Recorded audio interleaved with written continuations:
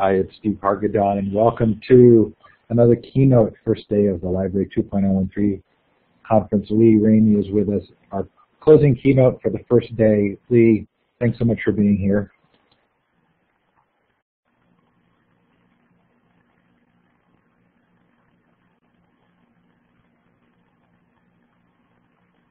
And Lee's in the hallway of a hotel, and there may be a slight lag. So I'm going to move the slides forward. Thanks so much to our conference sponsors and supporters. A great appreciation to San Jose State University as the founding partner for the conference, to Follow for support this year, Blackboard Collaborate and EdRed for promotional and other support, and thanks to the great organizations that have come on as conference partners, many more on the website. This event is being featured at Connected Educator Month, so that means you can actually get a badge for participating in Connected Educator Month. So at the end of the session, I'll show the same slide with the information to get a badge. This is a chance for those of you who are in the room at this time to indicate where you're participating from. Look for the star to the left of the whiteboard, the second icon down. Click on the map. And in the chat, maybe put your actual location, time, temperature. Yeah, it's a little bit echoey, I think, because Lee's microphone is on, but when I turn the time over to him, I think it will be a little bit better.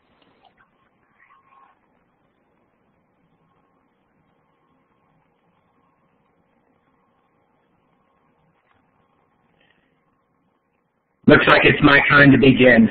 I'm delighted to be here at this important and interesting event. Many of you who have heard me speak in American contexts know that the Pew Internet Project believes that any day we spend with librarians is a better day. And I'm especially pleased that we have the kind of international audience that is evident here, and I hope the new data that I will be presenting about some of our research about the role of libraries in their communities will be useful to people. The Pew Internet and American Life Project is one of the 7 divisions of the Pew Research Center in Washington, D.C. We call ourselves a fact tank rather than a think tank, because we are not policy entrepreneurs in the same way that think tank researchers are. In the think tanks that I know best in my hometown of Washington, D.C., they see problems in the world and they try to think up solutions to those problems and then aggressively promote those solutions to the problems. They are very much in the business of advocacy and making strong recommendations about the direction of our culture. On the other hand, we at Pew Internet and at the Pew Research Center more generally describe ourselves as a fact tank because we do not do any advocacy. We are not in business to change the world. We do not orient our research to try to prove that anything is right or wrong or better or worse.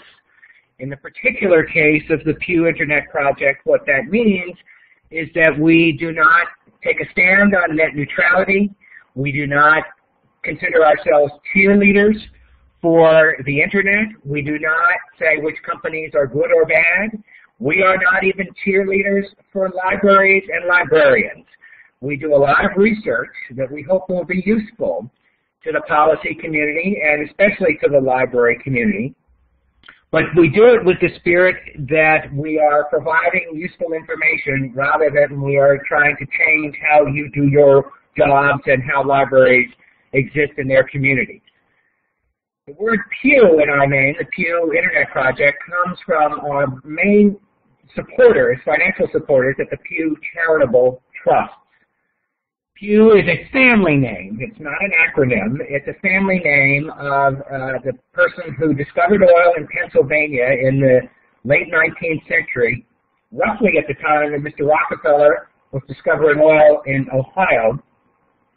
Mr. Pew drove a lot of it out of the ground in Pennsylvania and shipped it around the world. When his wealth passed along to his children, they created a large philanthropy, a U.S. charity that is in an interesting place in American culture.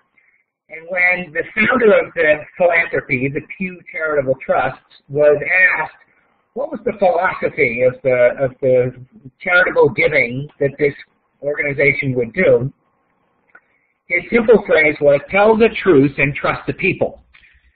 And so I put some links on this slide to allow you to see more about the Pew Charitable Trust and more about the origins of the foundation.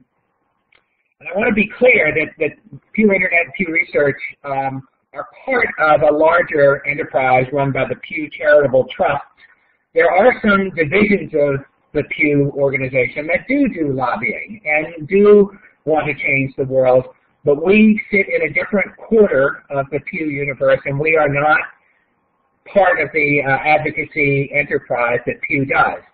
And I stuck at the bottom of this slide the logo of the Bill and Melinda Gates Foundation, which has funded a lot of our library-specific research, some of which I will be talking about in my presentation.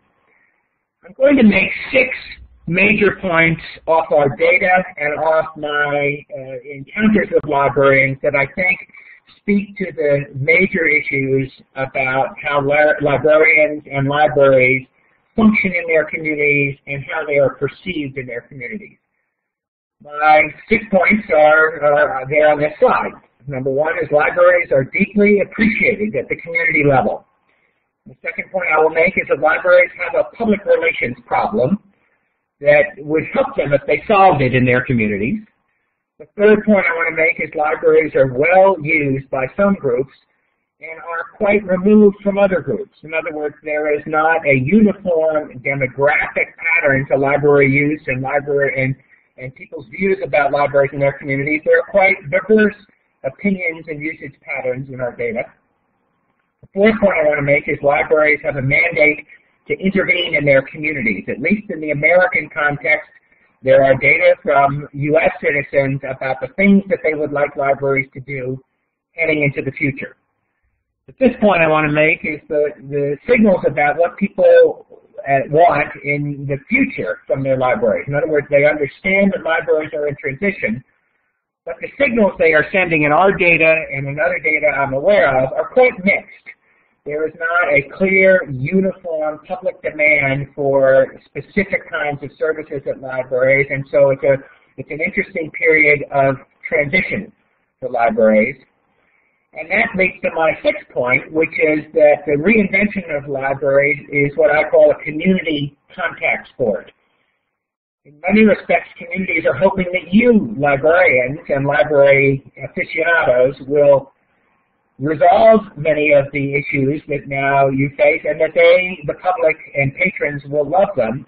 But there are ways that you can interact with your communities and ask them to help you figure out the new world that they want you to inhabit, and that's this final point that I'm looking to make. So let's start with this first point. Libraries are deeply appreciated in their communities. When we ask Americans about the role of libraries in their lives and in their communities, the evidence is overpowering how much they appreciate them.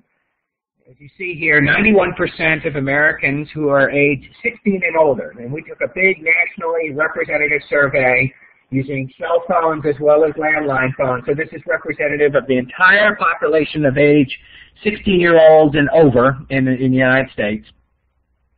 91% say libraries are important to their communities, and 76% say libraries are important to them and their families.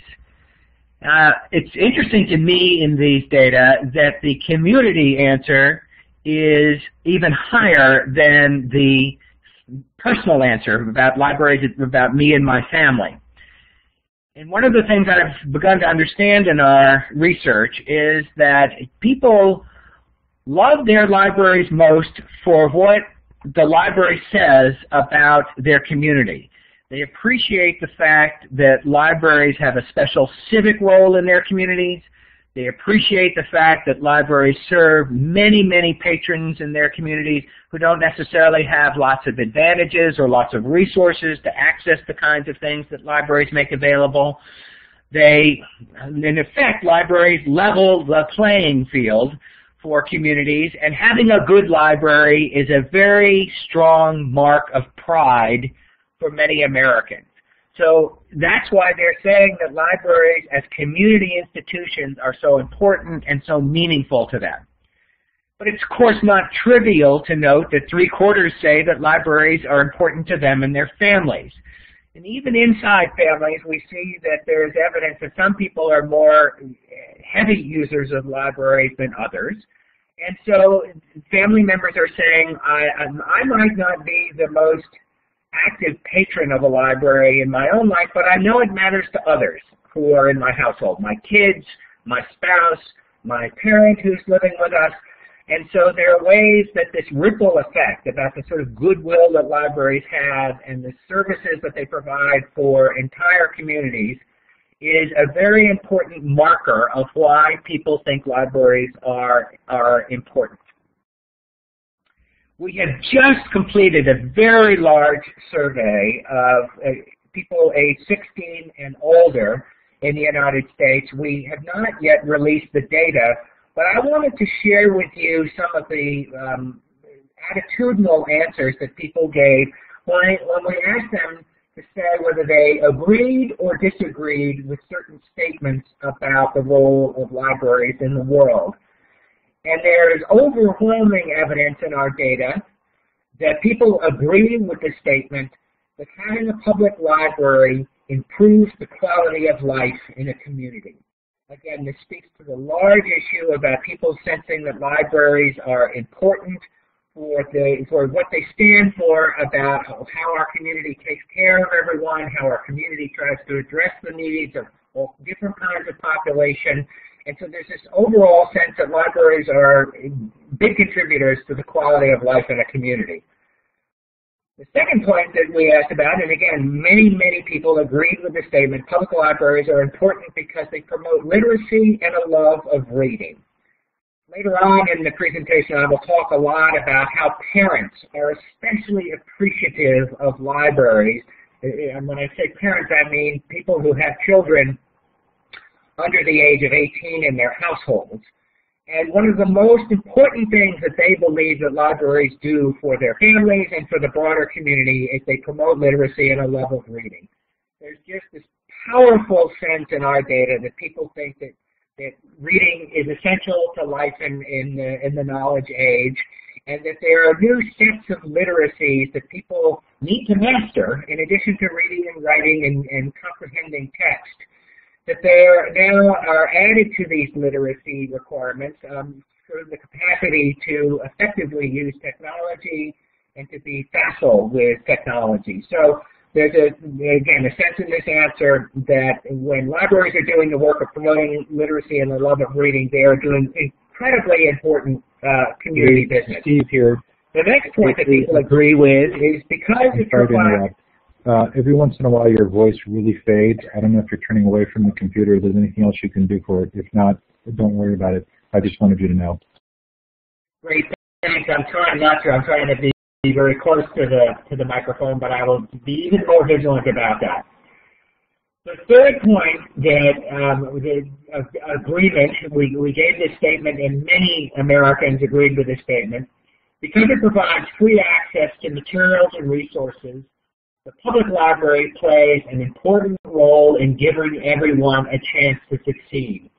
This underlines the point I was making earlier about how libraries are seen to be institutions that level the playing field for all kinds of people and communities, and they serve diverse populations, and so they play an important role about giving everyone opportunities and everyone a chance to have the same advantages that the better off and better educated people in a community have. So there's lots of agreement with this statement. Finally, there was lots of agreement with the statement, public libraries provide many services people would have a hard time finding elsewhere. Again, there's this very palpable sense in these attitudinal answers that people and communities have a belief that not everyone in the community enjoys equal advantages, and that libraries fill gaps and bridge divides and address sort of differences that might otherwise be disadvantages to people. So again, they really appreciate libraries giving opportunities to lots of people. And then they very violently disagreed with this statement: public libraries have not done a good job keeping up with new technologies. Most people say that's not true. I'll point out some other data later on about how appreciative people are in getting information, that libraries have embraced technology and have added technology to their sort of offerings to their community. So we also, you'll notice in these questions that we tried to mix up positive assertions and negative assertions so that we didn't fall into the habit of some pollsters of only asking questions with the wording that we hoped that would be useful to the recipients of this research. We asked both negative and positive questions, and it was interesting that people were very consistent. They weren't just checking off boxes as they went through the questionnaire or they went through it with our researchers. They were actually carefully listening and carefully answering to these questions. And finally, there was one question where there was a division. There was a split verdict, as I call it, when we made this assertion: people do not need public libraries as much as they used to because they can find most information on their own. So about half of respondents agreed with this statement and half of the respondents disagreed. So there wasn't an overwhelming sense that libraries might be irrelevant or libraries might have sort of past their time of usefulness, but there was definitely a more mixed verdict when we asked people to agree or disagree with this statement. When I presented the data about the very positive attitudes that people have about libraries in their communities, a standard question comes up. Well, if people like us so much, how do we compare to other categories of people or other kinds of institutions? We don't ask a lot about other institutions in this particular work we've been doing, but Pew does ask about trust in institutions, and actually earlier today, several hours ago, released findings that after the debacle of the problems in Washington and the stalemate over whether the government should be funded or not, people's trust in government has plunged.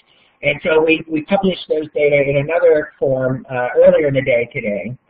But I gathered together these data from the Gallup polling organization that talk about how confident people are in other institutions making good decisions and serving needs. And so you'll see at the very top of the Gallup list, which is the green data that I've highlighted here, the United States military has the most confidence of the public, and way at the bottom, the U.S. Congress has the least confidence.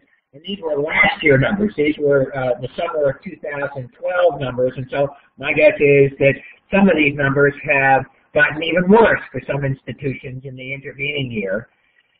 And you will remember from the previous slide that my question in our survey was how important are libraries? So we don't ask quite the same question that the Gallup people do. We don't ask how confident people are, but we do ask about how important libraries are.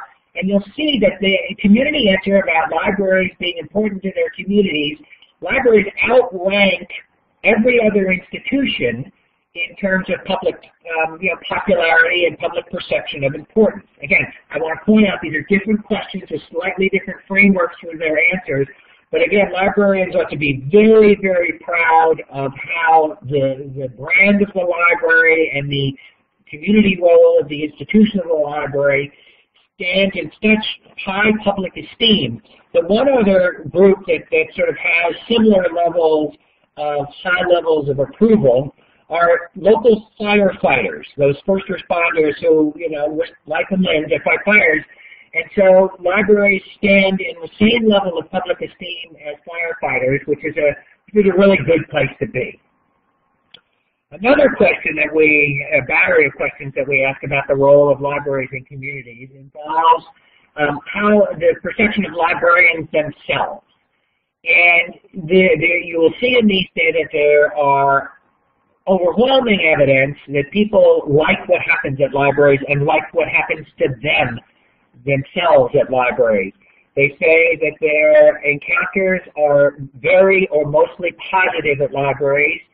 You never see in a poll that 98% of people say something, so this is an amazing achievement. 81% of library visitors say librarians are very helpful. And in the past year, 50% of the general public got help from a librarian. It's hard to think of another institution, particularly a public institution, that has the same level of contact with the public that librarians do. And so again, it speaks to how community-based, how forward-facing, how rooted in community circumstances librarians are. We also ask people what are very important functions for libraries to play, and again, this speaks to some of the community-based issues that I was discussing before. But you see here, 80% of Americans say that borrowing books is a very important service that libraries provide. 80% say reference librarians are a very important service that libraries provide. But right there at the same level, and there's no statistically meaningful difference between 80% and 77% in this survey, 77% of people say free access to computers and the internet is a very important service that libraries provide. So in terms of rebranding yourselves, libraries have done a very wonderful job in embracing new technology, making sure it's available to the public, making sure that everybody has the same access to it. And it's quite a striking story that just in the past 15 years, as technology has been brought into libraries, that this now ranks as one of the most important functions that libraries do, and it ranks as important as the traditional things of allowing people to borrow books and providing reference librarians to help people.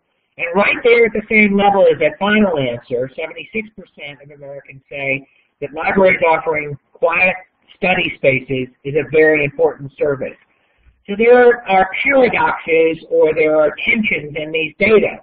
At the same time, people are telling you, we like that you provide computers and free internet access. They're also saying, we love the fact that this is a quiet sanctuary in our community where people can escape in many respects from technology and the sort of always present, always on demands of technology. And just these are data that I know are useful to librarians as they try to assess the provision of technology in their institutions. About 26% of Americans say that in the past 12 months they've used free internet access at the library in one way, shape, or another. And here are the activities that they do. They do research for school and work. They browse the internet for fun to pass the time, so just the active connectivity is an important thing that libraries provide. A lot of people are using email. Interestingly enough, right there in the fourth bullet is 47% of those who use computers and technology used them in the past year to get health information. So it's a very important instrumental activity that people are doing as they are using those days of computers at libraries. Right below that is they visit government websites or get information. I suspect that a lot of libraries are seeing in the past 2 weeks people are using computers at libraries to explore medical insurance exchanges, one of the new elements of the Affordable Care Act, the Obamacare Act. And so this is a common thing that people do at libraries. They get information off government websites. There's been a lot of activity, particularly since the Great Recession started, about people using library computers to look for jobs and apply for jobs online. So many jobs now depend on people making applications and filing their resumes online that this is an increasingly important thing that the technology at libraries are affording people. Then there are folks who do social networking sites, so again, just back to some of that fun level. There are people who download videos or watch videos. There are people who buy things using library computers. That was one of the surprising numbers to me, and they do online banking there.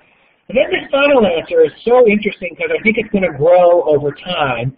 16% of the people who used technology in the past year took an online class or completed an online certification program.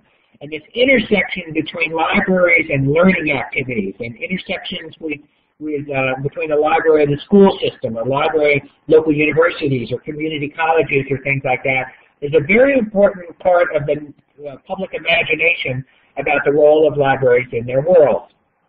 Okay, so that's my point number one. I'm on to point number two, which is that libraries have a public relations problem. In our data, many of the people who patronize libraries and who are fond of libraries can answer what I call the Marvin Gaye question, which is what's going on? 22% of the people in our survey said said that they know all or most of the services that their libraries offer. So about a fifth of people feel well informed about libraries. But about half the people say that they know some of what libraries offer. So about half are sort of in tune with libraries, but they're not fully in tune. And a third of people say they know not much or nothing at all about what their libraries offer. So there are significant batches of people and communities who do not have a sense of all of the things that you guys offer. I think part of the answer for that is that they do have a sense that libraries have been reinventing themselves and have been changing their offerings, and they're appreciative, but they're not necessarily sure anymore of all of the things that you offer. But other people just have a sense that that there is something going on with libraries, and they are not necessarily tuned into what it is. So this slide shows how librarians can do outreach, how libraries can do outreach to populations that already like you. This is not a hard sales job in the sense that you are trying to convert the opinions and the behaviors of people who don't like you. In fact, this is actually talking to people who say that they do the things that matter to you, or they say that libraries themselves matter to you. So what the slide shows in the far left is that 53% of those who are age 16 and older used a library or a library bookmobile in the past month. If you add the extra people who have only gone to library websites but have not gone to the building, that number bumps up to about 59%.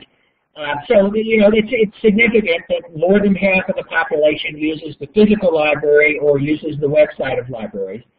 But there's a 22% gap. There's a 22 percentage point gap between the people who use libraries and the people who read a book in the past 12 months. And that's not what that next bar, the second bar, shows.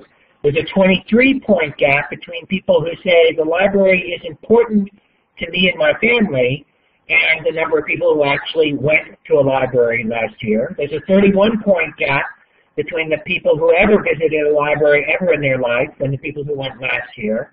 And there's a 38-point gap between people who say that library is important to my community and actually went to a library last year.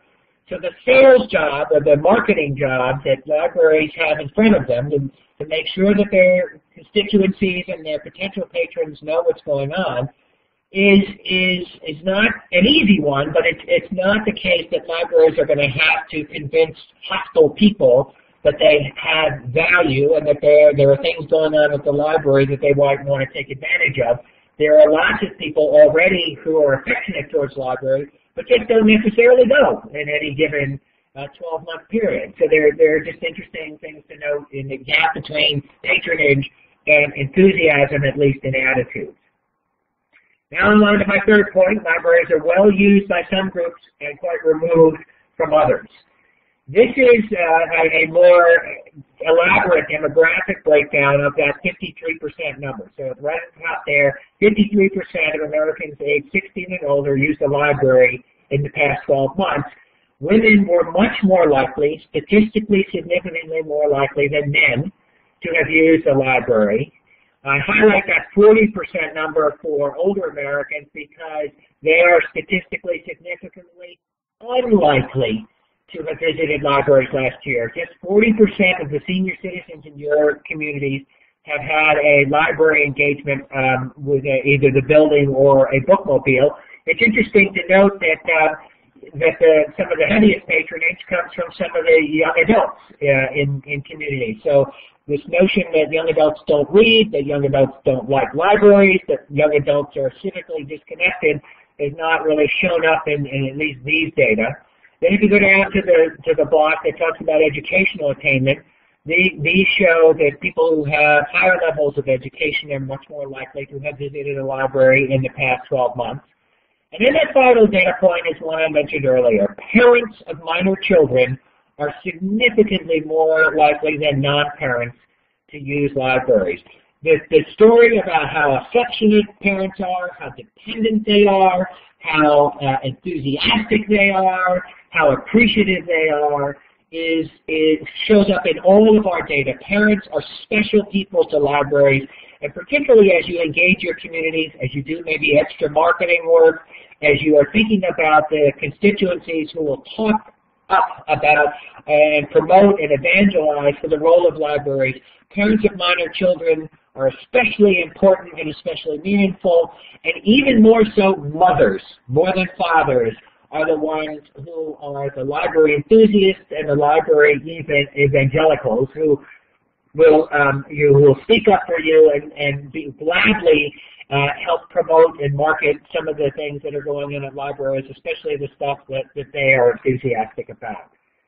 I'm sorry that this slide is so tiny, but I give it to you mostly so that you have data to go back to your libraries and ponder about who uses library websites.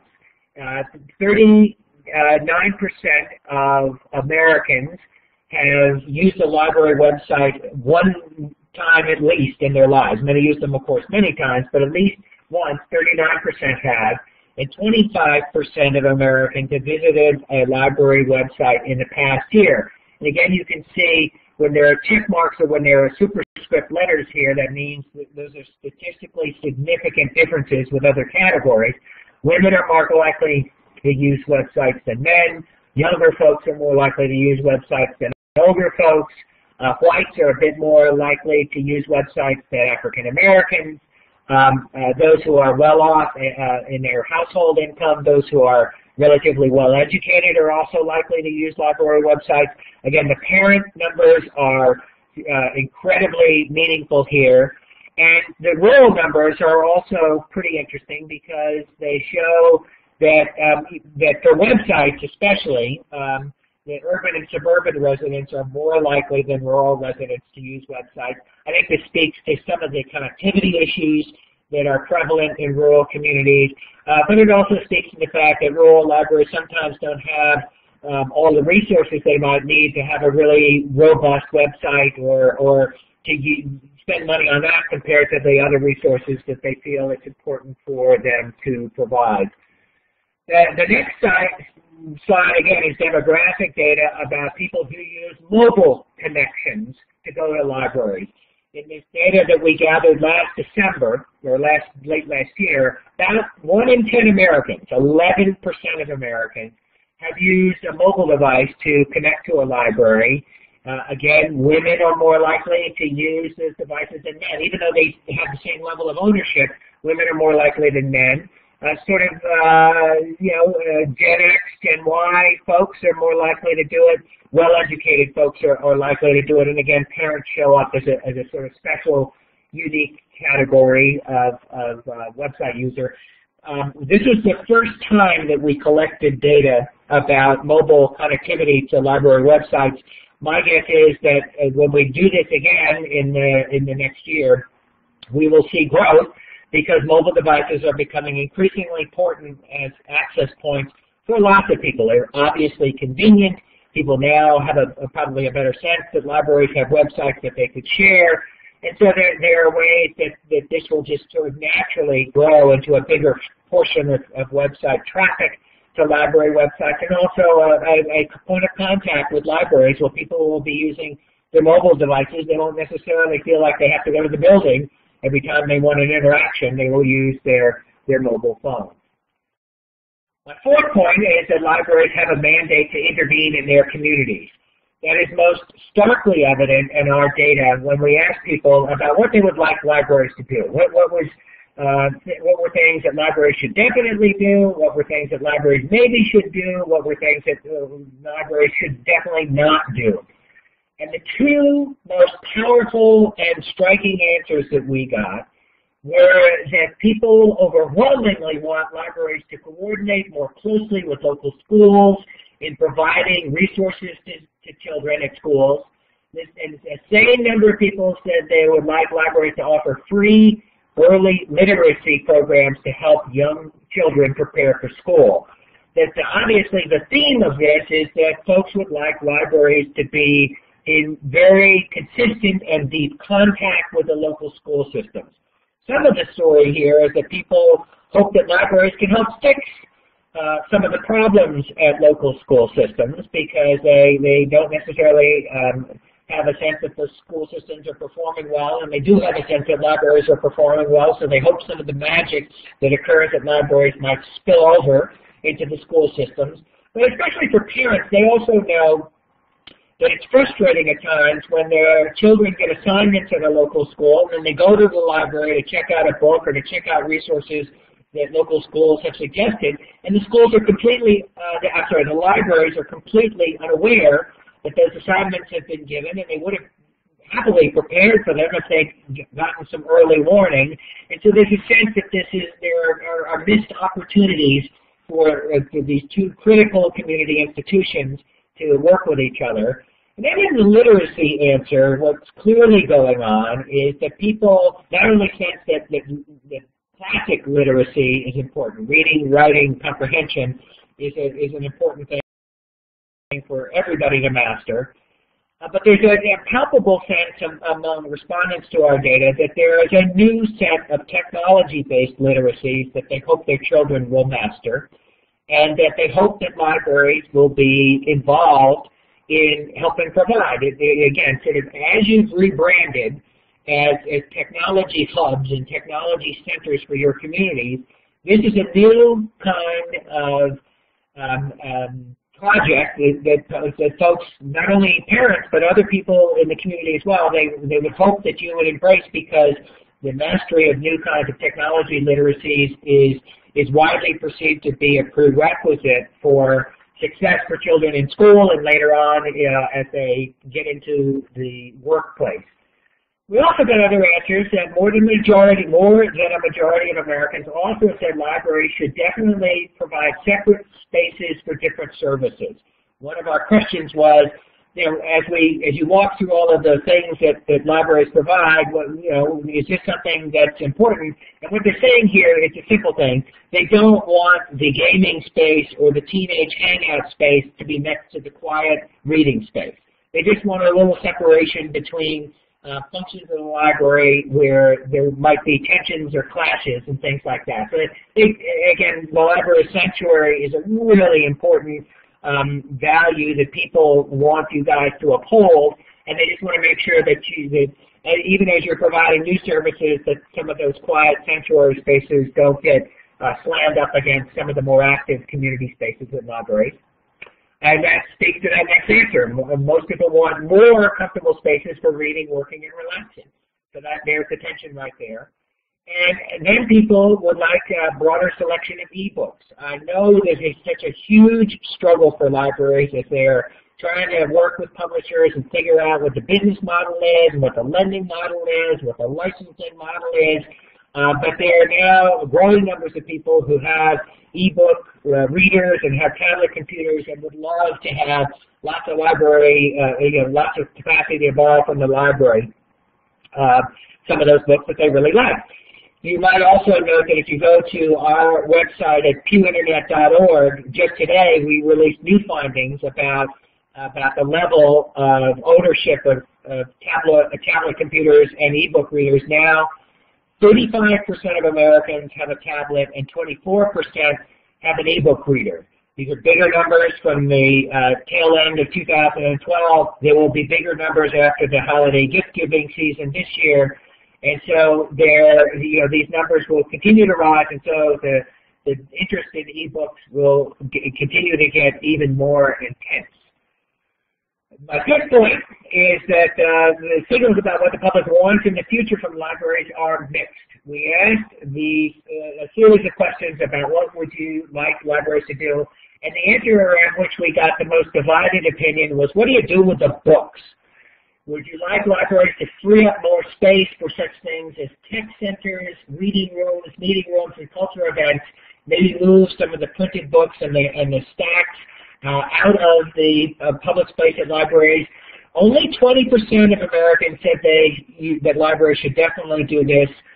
39% libraries should maybe do this, and 36% said don't do it at all. And there was no other question we asked where there was this level of division and sort of uncertainty about what was ahead. It's absolutely meaningful that 20%, a fifth of library patrons, would like more space configured in a different way at libraries. That number's probably considerably higher from if anybody had asked that question in the pre-internet age, and so you can't ignore it. But there are obviously ways in which the books at libraries are such a central, defining aspect of what the library means that if you start fooling around with it a lot, there are a lot of patrons who will not be happy with it, and I'm sure you already know who they are. You've already heard from them as you've been doing your own strategic reviews. Then we asked about a series of questions about what would you, if libraries instituted these programs, what would you be very likely to embrace? What would you be somewhat likely to embrace? What would you not be likely to embrace or not at all likely to embrace? And the answers fell into a variety of categories. About a third of people, or a little bit more, said they'd like online Ask a Librarian services. They would like a cell app for use to get accessing library services. So, apps have become a big part of the mobile experience. A lot of people say they would like to be able to test run or try out new gadgets and new devices. I kind of have a petting zoo at the library so they could check out the newest gadgets and applications. A lot of people say they would like a cell phone app that would help them navigate the library space itself. The prevalence and prominence of mapping functions and in-store activities has now sort of transferred over to people. A portion of people say they would love an app that helped them get around the library space, and about a third said that they would like kiosks in the style of Redbox kiosks that would be scattered around town and not necessarily mean that people would have to go to the library to get things that they wanted to check out. And then there were other people who said that they'd like librarians and libraries to offer personalized Amazon-style recommendations. There are lots of people, or not lots of people, but there are a portion of people who say they would definitely go to classes on how to download ebooks, and the bottom line, classes on how to use ebook readers in the first place. There are a portion of people who would love to have ebook readers that are preloaded with material that they could use. And there are a portion of people who say they would like digital media labs so that they could organize some of the family artifacts and reorganize them as digital spaces. So maybe I'm going to go back for a minute. If you look at the middle category here, the people who say they would be somewhat likely to use these services, if I were a political consultant, I would consider those the undecided voters. And they might be the people to talk to most avidly as libraries are thinking about changing their roles and changing their services. Those are the people who will give you probably the most powerful signals about what they really would like if you offered it, as opposed to stuff that they might not really care about, even if you killed yourself to offer it to them. So as you're engaging your community, trying to figure out who are those in-between people, who are those undecided voters, they'll probably help you sort out some of the maze of questions that you ask yourselves about what services should we add to our mix, what services should we throttle back on, and what services might be possible, but we don't really think our patrons will necessarily be very appreciative of them. Okay, so I'm on to my final point here, and it flows from that last point. Reinvention is a community contact sport. You will not get clear answers in our data or even your own surveys about what priorities people would have, about what services they'd like you to have, what reconfigurations of your buildings they'd like you to have. It's a pretty mushy picture where people would like lots of things, but they don't have necessarily highly prioritized preferences. And so one of the things that I've been thinking about recently is about things that are happening in communities or not happening in communities that libraries might be well advised to think about serving.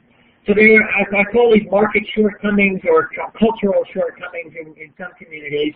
And here's my list of 8. I'm sure you can come up with other examples on this. I think that there are ways for libraries to address the needs of non-users of technology. About 15% of American adults do not use the internet. And thinking about offering skills training programs, they obviously understand that libraries have become tech centers in their communities, so that would be a need libraries could serve. Obviously, those preschool programs that I referred to before, there are ways that libraries can think about in serving those needs. One of the biggest sort of gaps in the time frame of some communities, or particularly in some children's lives, is what happens to them after school. When they check out, when they leave. And I know that there are hosts of libraries that are now thinking that offering special after-school-based programs would really enhance their role in the community and really meet some needs in their communities. I know other libraries are offering that 4th point, English as a second language courses and issues that's obviously a need in lots of communities. There is, down to the 5th point here, there are ways that communities now, libraries have picked up evidence that people appreciate in ways that they never did before the Great Recession. They've got to keep up to date with their skills. They want to stay in touch with new developments in their communities. And so this act of offering lifelong learning opportunities might be a real way for libraries to cement their needs in communities. And one of the things that would go along with that, of course, is credentialing. One of the things that employers will want to know is if you took a lifelong learning course or if you tried to get extra skills by self-paced learning, maybe libraries could work with credentialing institutions to figure out how to certify that someone actually is competent in a skill. The 6th point here is one that's dear to my heart because it comes from the troubles that local newspapers are having. Local newspapers played a critically important civic roles in their communities for covering City Hall, covering the school board, covering the zoning commission, talking about what was going on at schools, talking about what was happening in local real estate developments and things like that. Well, as that coverage has diminished, as the business model of newspapers has struggled, and as things are getting cut back at local institutions, one of the main types of news that is not getting covered as much anymore is local civic information. And so I'm thinking that libraries can either work with local news media or think about other civically minded institutions and individuals to help fill in some of the holes that the troubles that newspapers have created in communities. Now, my 7th point is that there are lots of local institutions, starting with small businesses, that need the kinds of things that libraries are expert at. They need information, they need help making decisions, they need how to figure out how to market themselves, they need to figure out where new patrons might come from, they need to figure out the process for getting permits and other technical things for their businesses. Well, I know a lot of libraries have begun to offer things like small business help desk, literally a dedicated librarian or a series of librarians who help small businesses get underway. And the same kind of sentiment could apply for nonprofits. And finally, this 8th point of mine is again, so near and dear to my heart. One of the things that is happening less and less in the world as people feel overwhelmed by information is how do you make sure that people learn about really great stuff that they wouldn't normally learn about in the normal course of navigating the internet or navigating news sources or things like this. I think of librarians as being especially adept at being serendipitous agents of discovery. You'll love this book. You will be interested in this article. You will find interesting websites if you go to these places. this role of sort of filling in where people might not necessarily know that they have interest, but librarians have a special intuitive sense about what's delightful, what's entertaining, what's important for people to know, and I would encourage you to think aggressively about that role in your communities. So my final point here is that in the midst of all of this transition, libraries are particularly well suited to serve their community needs and to serve their patrons. And so it's an environment where you shouldn't necessarily be afraid, in part because every other institution I know about, every other professional group I know about is struggling with the same cluster of questions about how do we deal with disruption, how do we change and adapt to a world where the basic provision of information, the sharing of information, the creation of information and knowledge is changing. I'm so glad that librarians are deeply in these conversations already, and I'm just adding my final word of encouragement to you to keep at it because this is important for us to do. And my final thought, I'd really like to take a few questions here at the end.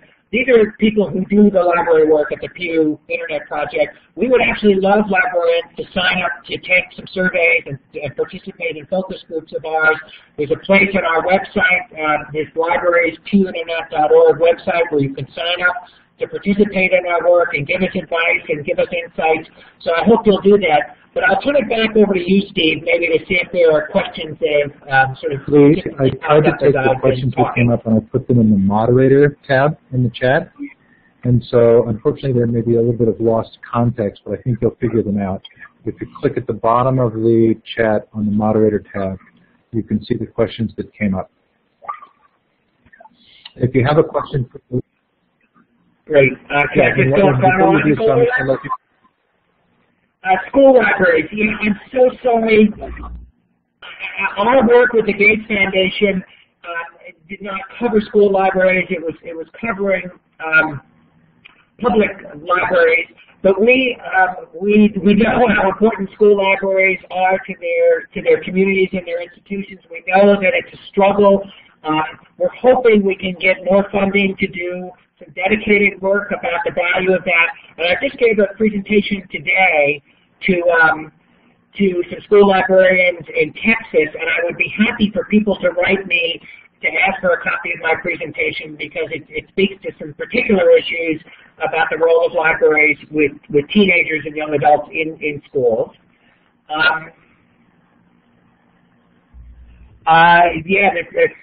Sally's question about community content creation collaborators. We don't have data on this, but I know there are lots of libraries that now are, because they're so expert in social media, because they are building maker spaces, this is a really interesting role that libraries are taking on, and I think that it will grow over time, and I think the public will appreciate it. They won't actually express their appreciation until they see it offered, but my guess is they will be pretty enthusiastic about it. Yes, Linda, my slide about computer activities, that they did those things in libraries using library computers. That's what that slide was about. Online library users. Well, I gave that data about people using library websites, but we have not collected particular use about online library users beyond those website users. I know that's an important new development in the field, and I'm hoping we will be able to sort of add some precision to what's going on, but I'm not. We haven't done it yet, and I'm not quite sure when we'll get to it. Then Sally asked a question about is the survey size statistically significant? Yes, it is.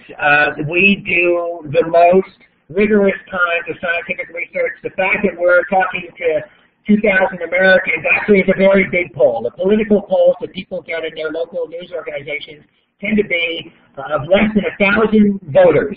We're talking to 2,000 people, and our methods are professionally sanctioned by the polling fraternity. They have been proven over generations to answer the kinds of questions that we're asking. The Gates Foundation gave us this money because they knew we do this at the highest level of rigor and seriousness, and so I'm very confident that our data are very accurate and statistically significant. Yeah, we would love, John was asking about non-librarian, not American librarian, and so we would love that. You know, some of the most interesting innovations that are occurring in libraries are taking place outside of America, and the American, you know, John, if you interact with American librarians, they're hungry for insights into this. So dealing with us and giving your insights would be great, and sharing best practices or sharing stories about what you're doing in New Zealand would be amazingly appreciated, and anybody else from the non-American audience that's participating in this. Not only would Pew be interested in your work, but sharing it broadly and highlighting the stuff that you do to the American audience. The American librarians would love you for that. Louis, I think that's really the question. You did a great job. We're trying to make an effort to allow people a little bit of a break between the session hours. So I think this is a good place to stop. I'm going to clap for you here. So the clap for you hover over the smiley face icon and then look for the applause. What a delight to hear from you again. Thanks so much for doing this in less than ideal circumstances. I'm really sorry that the technology didn't work. I'm very sorry for that, and I hope people hung with it and were as tolerant as librarians always tend to be about such things. Thanks a lot. Yeah. In no way should you feel like it didn't work. It definitely did work. Everything worked fine, but I know you're sitting out in the hallway. Thanks, Lee. Thanks, everybody. We'll go ahead and close this session and encourage you, if you have time, to go to the one of the sessions coming up in the next hour. Take care. Bye. Bye-bye.